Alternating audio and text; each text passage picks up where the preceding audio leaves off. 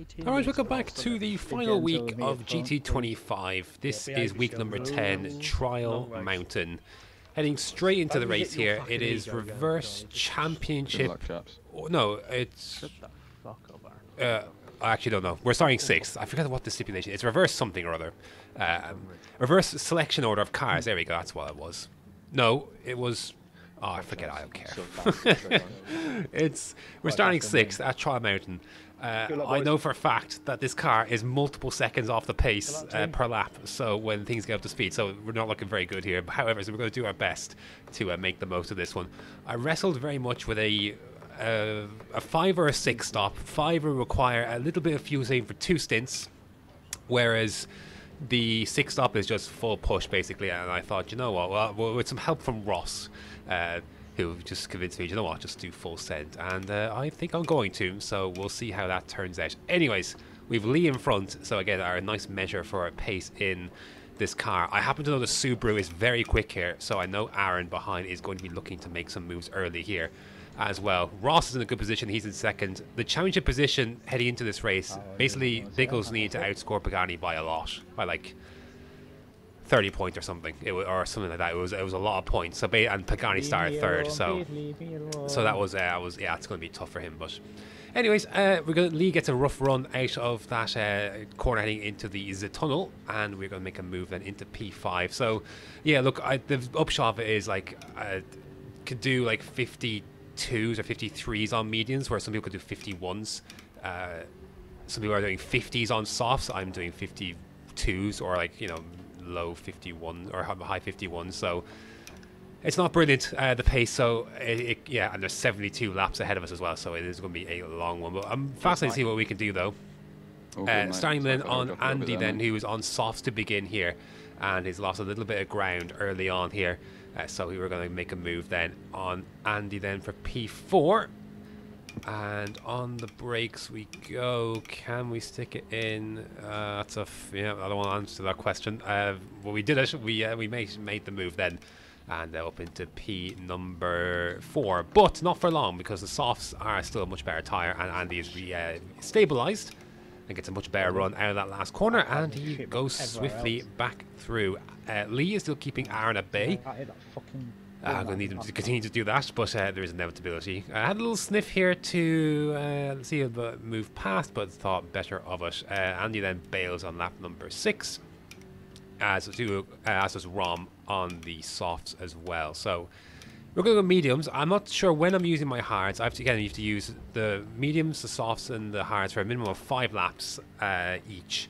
So after that, you can build your strategy. So I'm waiting for as long as possible to use my hards. I just wanted to take track position for the time being, until otherwise. So here's the inevitability though. It's Aaron now who's finally, you know, he's dispatched Lee, and now Aaron is on my ass, and he's on my outside there. I gotta leave him the space.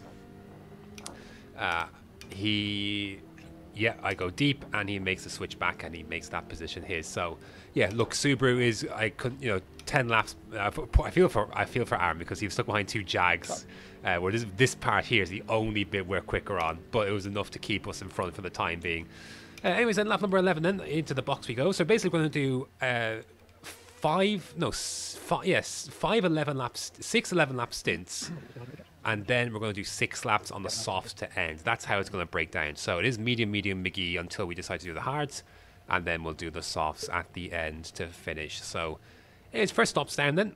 Also, yeah, basically we can push flat out. Aaron, then we just nick behind. Yeah, no, can't do anything there. So I need a little bit more. I think I need a bit more. I think I need like 50 more meters. I think it would be able to do something. Here comes Fever then. These Lambos, this Lambo was particularly ominous, and this is where it began to stretch its legs a bit. So through comes Fever then, and he is going to take this position and continue, you know, I guess really begin his march forward up the grid, and he would go quite high. So that Lambo is in good shape here, and away he goes. So yeah, not much I could do about there. This is kind of the beginning of the position bleeding. Sometimes slow position bleeding. This Jag would eventually give up. So there are some people doing 5 stops as well. That is something to be considered as well. I thought I'd do the 6. We'll see how that pans out a little later on. I've been burned in the past for doing too few stops when the quicker way is more stops, but we'll see how that turns out. Dead hearts. Where are we then? P number 9. Yeah, Homer just pops out behind then on his tyres, but he's going to be catching soon. Andy then has a bit of a moment heading into the tunnel, so we're going to nip into. So we're still I think we're still in a good spot here. Like lap 17, we're still in a good spot here in P6, but hard to know what's representative and what's not, because like some people have run softs and other people haven't, so difficult to really see. Lap 22 then we come into our second stop of the day. Again, gonna go mediums. Probably won't use hards until late on. I just want to stretch as much as I can for track position, and then see where we are in comparison to others before deciding when to make the move onto hards, because they are obviously going to be pretty rough. So here we come in, another 11 laps of fuel in the tank, and out we go once again. So Feber is quite clearly gone. Lee's had 1 or 2 foibles behind, so he's in 12th there. Andy then we've kind of been back and forth with it as well. Nothing really happened this stint. Lap 32, this is when Homer had finally reeled in about 5 or 6 seconds worth of gap, and he then is going to make a move then into, again, this Renault has been, ever since this patch, this Renault has been very, very good. So he's going to mosey on, and again this Jag has got good straight line speed. This Renault is something else. So he goes through then, and we're down into P5. But again, it's not really a net P5. We're kind of still cycling through. Here we go then into lap then 33 then. I decided now to put the hards on and just get these over with. Aaron has also had the same idea. I thought, you know what, I've got a decent track position around. I've got a little bit of space. We're not immediately under threat. Let's put on the hards. Let's get these over with, and then we can just do mediums and softs to finish, and we should be in good shape. So out we come then, and we are going to be in P9. I didn't know I didn't really know what the position shakedown was at the time, but basically this was basically our track position at this stage. Here comes is this who is this? Is this Feber? I think this is Feber actually making a move past. I think. I'm confused. Is this, hold on, I'm confuzzled as to what's going on here. No, this is Feber going for a move. Sorry, the screen is very small. I can't see the gap sometimes. So Feber then is going for the move. Then he's going to make that stick. I think he's now, but he's basically pissed up ahead now. That's where he's at with things, and so is Aaron. So that's, you know, this is, again, we're on the same pit cycle, but now we are not. But now I think I'm basically a stint behind. So Aaron, I think, has pitched a lap before, as has Feber. And yeah, this is where I'm at now. I'm now a whole pit stop basically behind. So yeah, that's rough. You know, we were fighting with these guys early on, but like it just, the pace of this Jag is just not at this track, sadly. So yeah, this downfall was inevitable, but I'd hoped it wasn't going to be as bad as it was, and I still have hope we could beat the 5 stoppers later on. So maybe they'll come back to us. Maybe there's a top 7 still in play for us here. So, but we'll see. Anyways, then out in P10, Dusty Fossil is in front, but he's out of sequence as well. So this is kind of where we are. We've got Andy and Lee behind, and I think, I don't know who else is there, but Homer ran out of fuel on his seconds on one of these stints, and he was about 11 seconds behind, and he was able to make a lot of that back up. So it was, it was quite perplexing. I thought, genuinely, like, here's the thing, I genuinely thought the pace was actually okay in this one. I genuinely thought it was actually, alright, it's actually okay. You know, I'm making, the pace I need to make work for the 6th stop, but it just wasn't enough, was it? It was bad. So, so goes it. Last stop then, lap 66, our last, we're going to go on to the softs then.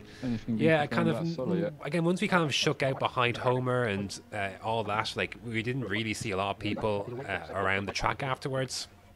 So, yeah, we kind of ended up settling into that P9, P10 range. I thought maybe we might see some people late on with the softs, but the 5 stop was, I think, quicker in the end. And I don't know, would it have been worth trying? Maybe, but the pace of this car was not hot, so it was. I don't know if it was worth it or not. But anyways, here we go. Then we're the last unlapped car. Ross wins the race, so that Subaru was very strong. He had a close nudge against Homer there. Pagani's third and wins the title, so congratulations to Pagani. And Tom and some Mongs won the manufacturers or the constructors championship. So there we go. Well done to all those guys involved in GT1 and GT2. So anyways, then here we go across the line one last time. A minute 28 behind the race leader. Anyways, across the line, and there we go. Yes, I'm trying, man. I'm trying. It's not my fault. So yeah, there we go. That was Trial Mountain. Yeah, not very eventful in the end. Fun to drive though. Like fun to drive for 2 hours, basically. I genuinely don't mean that sarcastically. I genuinely did enjoy it. It's just there wasn't much pace. But I do enjoy a longer stint, so yeah, happy days. Anything this week, you're a dick. And that is an appropriate response. So, anyways, then here is the standings at season's end. I think I finished 9th, missing those. I didn't get any points for the. I'm not saying Croix, as I said last week. It was Alsace.